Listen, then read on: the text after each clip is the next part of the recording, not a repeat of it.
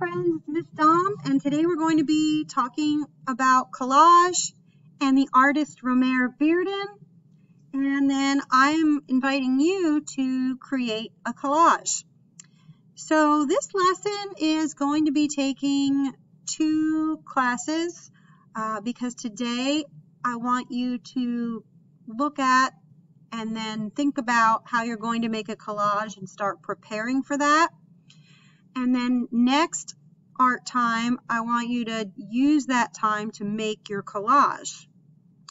So the first thing we're going to do is take a look at some examples by a famous artist who was born in North Carolina. His name is Bearden, and he was born just outside of Charlotte, North Carolina. His family lived near a train tracks. And so one of the images that you see features a train. He was African American, lived in an African American community, and you can see that also within his images. You'll see also the one titled Jazz Village. That one is not inspired by North Carolina because he moved with his family to New York City, and he lived throughout most of the 20th century. He was born in 1911. He died in 1988.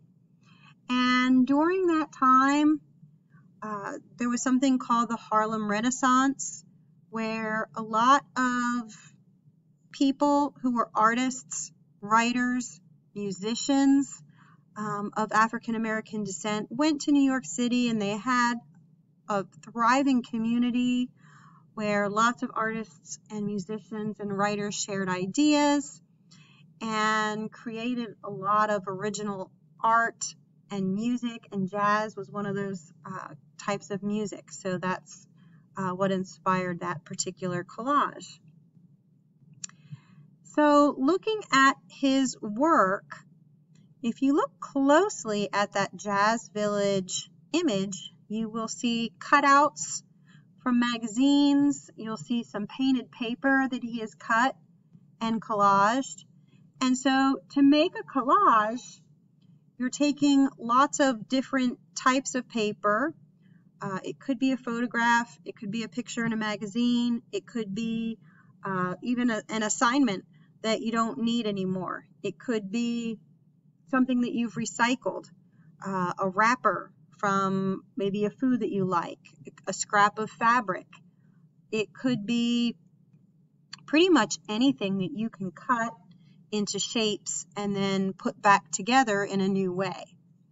So looking at the way he created his images, he cut pieces and parts from different paper and different images and reconfigured them.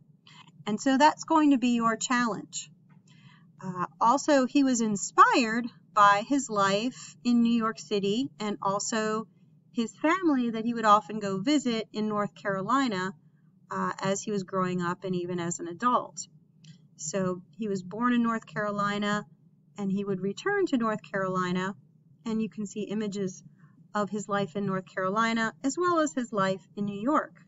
And I know some of you maybe have lived in other places, or maybe you've spent your whole life in North Carolina. What kinds of images do you think of when you think about your life?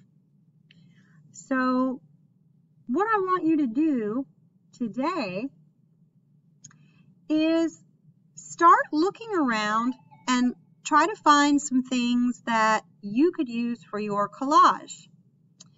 If you can't find a lot of colored paper, you can get some paper and paint that paper. So if you look at Jazz Village, the man wearing the jacket with stripes, Bearden just got some paper and painted some stripes on it, and then he cut it out to make that striped jacket. And you can see that for other parts of that collage as well. So you can paint some paper, or you can find paper that's already the color you want it to be.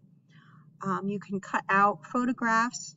Please don't cut out family photographs without asking for permission. might need to make a copy of it before you cut it out. But gather materials. If you feel like you have enough, you can go ahead and start cutting. But don't glue it today. Today I want you to just play around with composing. In other words, finding a way to arrange whatever it is that you've cut out in an interesting way. So when you look at the collages that Bearden made, he went to art school.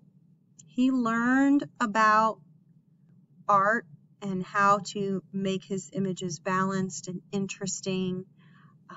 He studied realistic art as well as abstract art, and you can see he pulls those ideas and puts them together in his collages. So they look like an actual scene, but they also have an abstract element to them. They're not entirely realistic, and that was on purpose. He studied art in New York, and he got his degree in art in New York, and so he was very thoughtful about how he arranged his collages. So I want you to think a little bit before you start gluing things down. And it's always a good idea to start with the larger shapes and images that you want to have as a background before you start gluing figures or animals or smaller details. So day 2, when you're ready to start putting it all together, start with larger areas of color because you're going to need to layer things on top of each other. So you're going to want something larger. Okay, let's say you're using this Post-it note paper, and then you're going to put, maybe you're using a wrapper, and you're going to put that on top of it. Okay, if that makes sense. Because if I glue this down first and then put this on, well, then it's covered up. So you want to start with the larger background areas of color and then add the details on top of that. And then once you've glued everything down, another option you have is to add even more details with crayons or markers or pens or whatever you want to use. And so that could be another final layer if you choose to. We call that mixed media. If you're not just collaging, if you're then drawing or painting on top of that. And Bearden, he did a lot of what are known as photo montage, where he would use photographs along with his painted paper.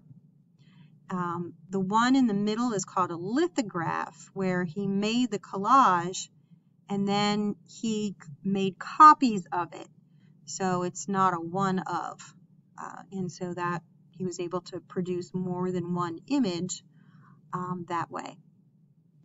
So there's lots of ways you can go with this. You can think about your life, you can think about your neighborhood, you can think about your pets, your family, where you live now, maybe where you've lived before if you haven't always lived in North Carolina. Maybe you want to do something that relates to school and your friends. I'm going to leave it up to you as far as the subject for your collage, but I want you to try the technique of cutting paper and then arranging it in an interesting way. So first, gather your papers, gather your thoughts, gather your ideas. Second, don't start gluing right away. Lay down the larger background colors first. Lay down your details over it, move them around, and think about how you're going to arrange everything. And then once you're happy with how it looks, start gluing those larger areas down first, the details last, and then finally, if you want to add some finishing touches with paint or markers, you can do that as well. So good luck creating your collage. Take a little time to look at the examples and find your materials and enjoy making an original work of art. See you later. Bye.